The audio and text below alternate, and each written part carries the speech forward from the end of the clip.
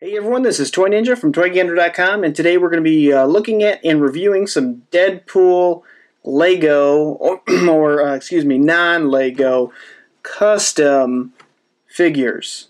So let's jump right in and let's take a gander.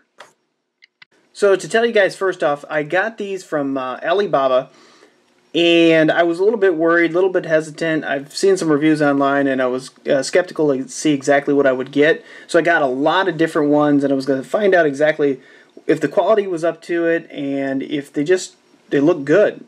So this first one, I don't know, it says S World Figures or something like that. I'd say this first one, this is probably the best detail. If you look at this, all the coloring and the ink on there is really bright. They did a nice job on replicating it, and the face is real bright. Everything's very vibrant about this. I don't think this one came with any guns. Not that that's a huge deal, but this one, as far as the cleanliness of it, this looked the best. I think one of the swords, though, like some of these are a little bit weird. Now this actually looks pretty good, but one of these swords is a little flimsy, like it just came out of the mold wrong. And these fit kind of tight in the back of this one. Some of them are a little bit loose. So this one specifically is a little tight. You can kind of see it. I don't know if you can see it on there, but it's a little bit wonky. But overall, this one's really good quality.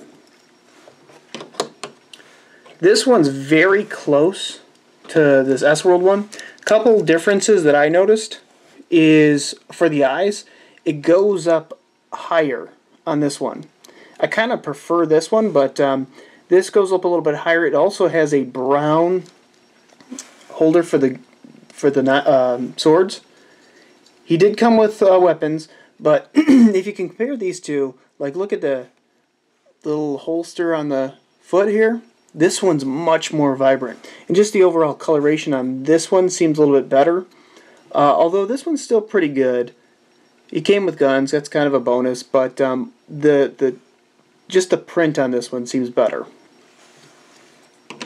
So this is the X-Force version. Came with slightly different weapons in his hand. Overall same like body type. He still has the weapons here. Now this one I noticed was very loose. Like this just flops right out. So to give you an idea, they're not perfect. Like these are not Lego quality. But overall, I mean, if you're looking for some cheap Deadpool Lego characters or any of the superhero ones, they're actually not too bad. Now a couple things I did notice on this one, besides the dust. It's got a little bit of, I don't know if you can see that on there. Let's see if I can get in there. But there's like some ink smears on the bottom. The printing's actually not too bad overall though. I don't prefer this Deadpool. I actually like the red ones better. But I figured, hey, it came in one of the packs, so I'm like, okay, well, I'll go with it anyway. And head comes off pretty easy. This comes off. Here's the back print on this. Not too bad. Overall, pretty decent. Got some side prints on here too. That's pretty cool. Same thing on that side.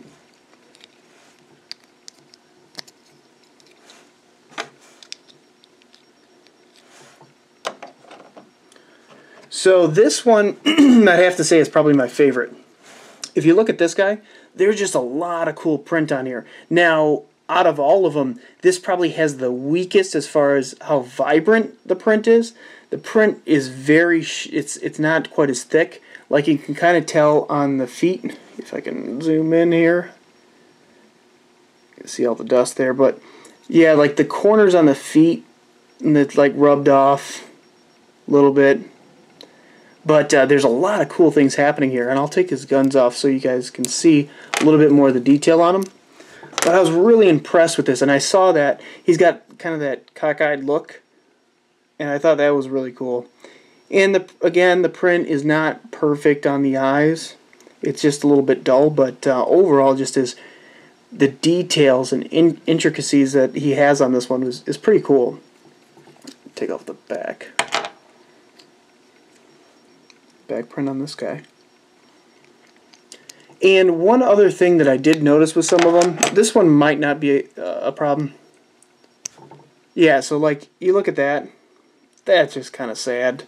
Like, I don't know why they would do that, and obviously Lego has a proprietary, brand, but, this is kind of lame. If you keep it on, you won't be able to notice, and it does fit pretty snugly, so you don't have to worry about it. Another thing, in some of them, and I don't know if you can see a little bit of space in between the two, you just kind of push them down, they're fine, but it still comes right back. But again, you're not buying Lego here, so you kind of have to deal with what you got there. Put this head back on. Now, if you guys saw the movie yet, I definitely would recommend seeing it. Only if you're 17 or 18. It's not anything like any other superhero movie that's been out. Not appropriate for kids at all. But it's a really cool movie. They did it very well. I was a little bit worried in how they were going to pull it off, but they definitely pulled off the movie very well. Ryan Reynolds is a perfect Deadpool. Now, so this isn't Deadpool. This is Deathstroke. And for those guys who don't know, Deadpool was a direct ripoff of Deathstroke, and his name is Slade Wilson. In real life, they named him Wade Wilson. It was a total ripoff on purpose. Deadpool ended up being cooler, but still.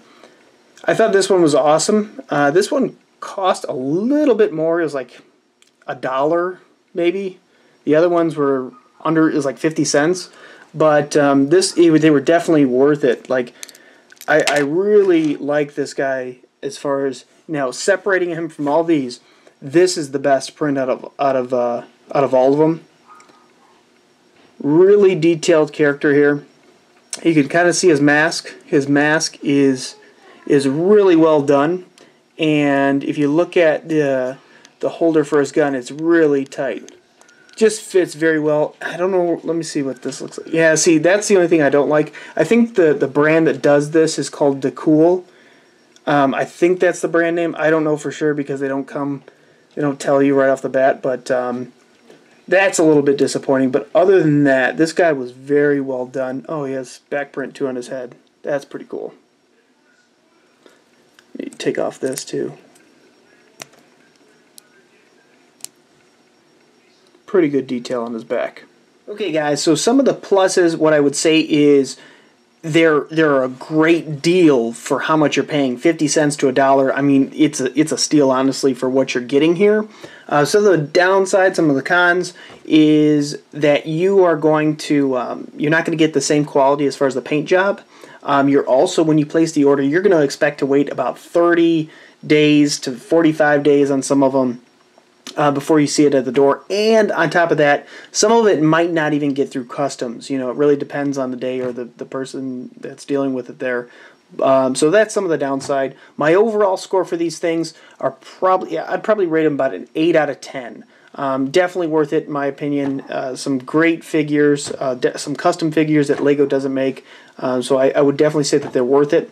If you guys have any questions on any specific sellers that I dealt with, that I got some of the figures from, just ask me in the comments and I'll send them to you. There's certain sellers that I got them from Alibaba that actually sent them really quick and were great to deal with. So just ask me in the comments if you have any questions. Alright guys, so that's what we have for today. If you like this video, don't forget to check out my other videos and subscribe. Also, please click that thumbs up button. It'd be greatly appreciated. So until next time, you can help us take a gander.